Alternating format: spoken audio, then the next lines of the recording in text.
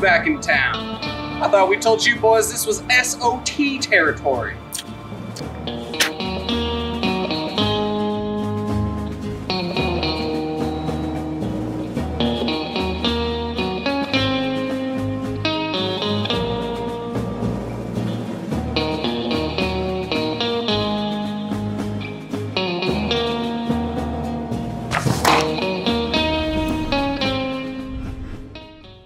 Hey, how's it going? Miles here. Before we dive into the meat of the video, I just wanted to give you a little bit of context to what you're about to see. And it stems from a lot of videos that we're seeing on social media now where a lot of people who are shooting and training, they focus a lot on quick draws. And quick draws are great. There's a time and place for that. And absolutely, they can matter in the right situation. But from what we're watching, it seems like a lot of people are really focused on it and don't really open their mind to other levels of training. There should be a practical progression to it. And if we're talking about self-defense, the fast draw is important, but there's other things that are, some will argue, much, much more important than that. So this video is going to discuss the quick draw, but the main point is that when one trains, there should be levels and progression to your training. So that's a little bit of a context. Let's dive right into the video. Hi, Tosh here with Tactical Hyve, and we're going to talk about quick draw theory. All right, so here's the situation. We've got the good guy. He's got concealed carry, appendix carry. We've got the bad guy. And he is gonna use his gun any way he damn wants. Actually, he's not. I'm gonna tell him what he's gonna do, okay? And Miles here is gonna do everything in his power to get his gun out and shoot, but he's got some rules. So he can't shoot his threat until he knows it's a threat, okay? Until he sees the gun, because we're gonna do target ID, right? We're gonna make sure that this is actual threat. By law, that's what you gotta do, right? Okay. In almost every state, I believe, you have to be able to discuss and prove that your threat is a threat and you had no other option, okay? So you can't draw your pistol until you know he's a threat, okay? And we're not gonna get into, well, his body language and all that other stuff. We're just talking about the mechanics of quick draw versus a real threat, okay?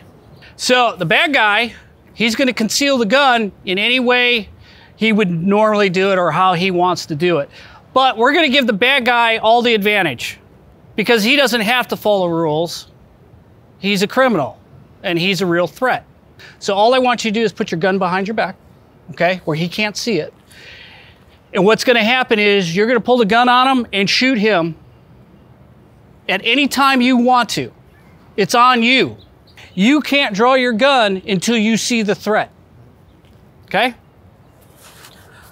Let's do it. More chance. All right, back up. Let's give him a little more chance, okay? Same deal. One thing I'd like to talk about is Miles cold. He hasn't done any shooting today.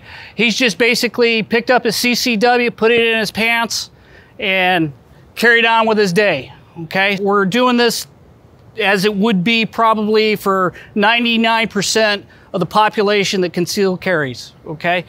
We've given him the advantage of having the best tactical location to carry a firearm. So everybody knows that the appendix carry is the fastest way to draw, okay? All right, same thing. On you, bad guy.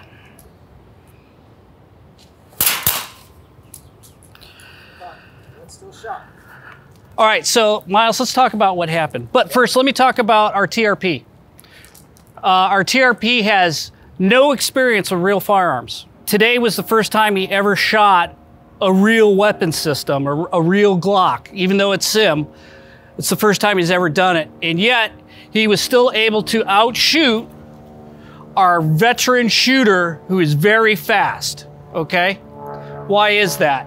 And we're gonna talk about what just happened.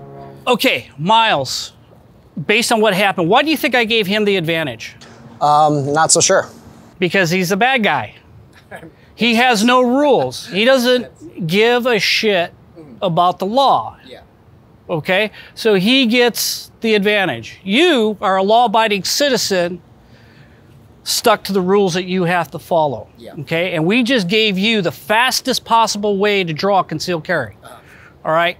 what were your thoughts on drawing your weapon system? It's one is it's much slower because he has the jump on me. You know, the action is always going to be faster than reaction, and I have to take that time to, based on the rules given, I have to wait and identify the gun, and by the time that's already out and I'm drawing, it's just I'm behind the 8 ball. Okay. All right. So did you notice from the first draw when you were much closer, you didn't even get to your pistol? Yeah. Okay. Absolutely.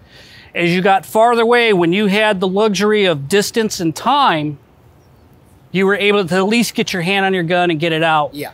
And I don't think you got it out before you got shot. No, yeah, I was shot. Okay. Yeah, so the first shot missed, second shot got me in the shoulder, and that would have already ruined my draw anyway. Okay, so now what we're gonna do the same thing, but we're gonna go to exposed carry, and we're gonna try the same drill. Okay. Just to see what's going on here, and maybe break some mythos about you can train hard enough and fast enough to get good enough to handle a situation like this. And then we're going to start changing it up a little bit. We're going to give more things in your favor and less in his. Okay. But let's just go with this raw data right now. Sounds good. Okay. All right. So we changed it up a little bit. So we gave Miles a very fast holster, exposed carry, or outside the waistband, if you will. And the same rules apply. And we're going to do it close like this, okay? Most engagements are inside this, actually, but we're going to go with this distance, just kind of demonstrate what's going on, all right? Okay. Same rules, Miles. Okay. You are not allowed to engage this guy until you see the threat, okay? Got it. It's on you. Let me get my mask on and get out of the way. All right, shooter, on you.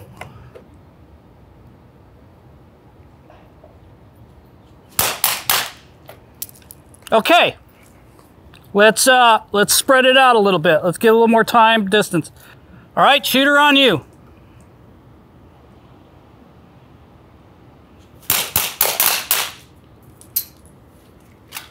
All right, Miles, a little ego in that one, right? All right, so you guys all saw the results, so we don't really need to discuss the results, except for, okay, he was able to get 3 shots off before you even cleared leather, and then you still shot, just because you wanted some payback. Yeah. Okay? Just because I had my muzzle up. All right, so we have essentially probably the best, quickest way to draw a firearm, okay? So all the advantage to the bad guy, none of the advantage to you, okay? And you're even a little bit warmed up because you did the other one, okay? So take it for what it is, and let's go on from here. Okay, so we're gonna go back to appendix carry, okay? And the difference is you're allowed to move, okay? You can move left, you can move right, but so can you, okay? But the same rules apply. You cannot draw and shoot your threat until you know he's a threat. And how do we know he's a threat? Is because he'll have a gun in his hand and he's gonna be pointing it at you. So I'm giving you the luxury to move left, right, whatever, back, forward, I don't care. Okay, and we're gonna keep the distance a little bit farther apart. So, and you can do the same, left, right, forward, okay? All right, TRP, it's on you. Let me get out of the way and let's see what happens.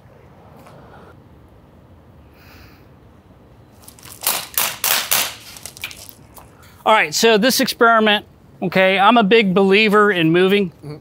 You know, if you got to go to guns to move, because moving target's harder. You still got shot, right? Yeah, still got shot. Okay. But, especially at this distance. Right. And I didn't see, did you move a little bit?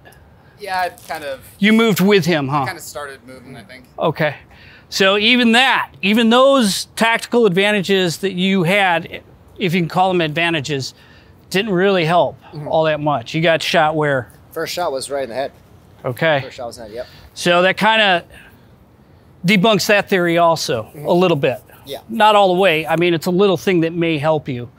But we're talking about a guy with no experience shooting a firearm, and he shot you in the damn head. Yep. Okay, so we just did an experiment on quick draw, right? And the theories behind quick draw. Understanding that we took all of the advantage away from you, okay? The Old West scenario where 2 guys meet on the street and quick draw each other. When you look at that, that's consensual confrontation. Okay, essentially you're both abiding by the same rules. But the problem is, in real life, the threats don't abide by any damn rules, okay? And so I just wanted to bring that realism to it, and I want you to think about the training that you've had in the past and what you were doing, okay? And why are you doing it? And I'm not trying to poo-poo on training out there.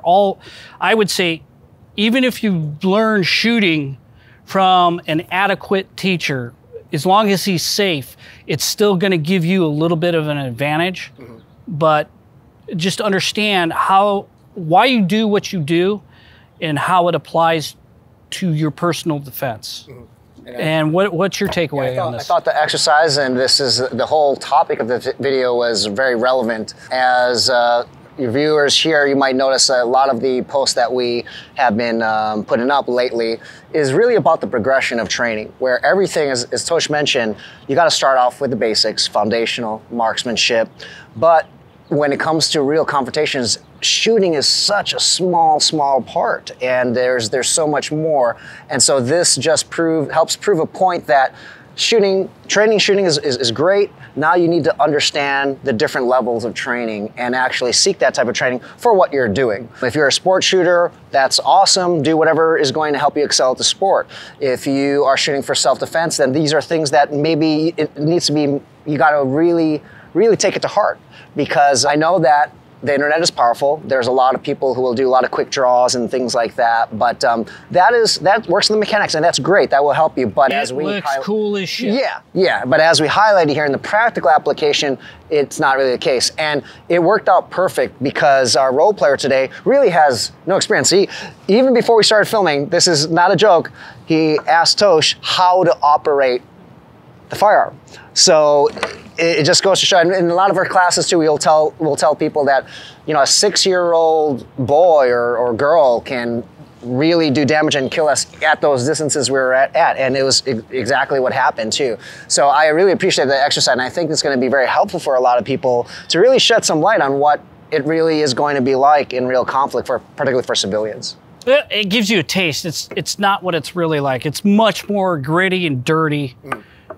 In real life, okay? It's much more, the anxiety you may have felt while doing this. Oh, absolutely, yeah. Is gonna be exponentially higher, right? And so your finite motor skills are gonna decrease drastically, okay? Because you're gonna be in that fight or flight mode, okay? When, oh shit, I could potentially die. Or, oh shit, if I die, now my family's next. That even escalates the anxiety that you're going to have in the situation. Another reason why, you know, everyone, this is not just us, everyone says it, this is why you guys have to practice. It's I think it was Lieutenant Grossman who mentioned you're not going to rise to the occasion, you're going to fall to the level of your training, and if you're not practicing. Again, I just want to reiterate, I'm not telling you not to train. I'm telling you just the opposite. I want you to train with your firearms. I just want you to have a realistic view of your training. That's all I'm trying to show here. And there's certain things that you can't get over. You can never get fast enough, okay? You can train for years on end. You're never gonna be fast enough. So, which leads in probably to another video about how do we gain the advantage? And that's what we're talking about in a real world situation, is if we have the luxury of changing the situation, that's what we wanna do. So if you liked the video or you didn't like the video, please leave a comment. We'd love to hear from you, and have a good day.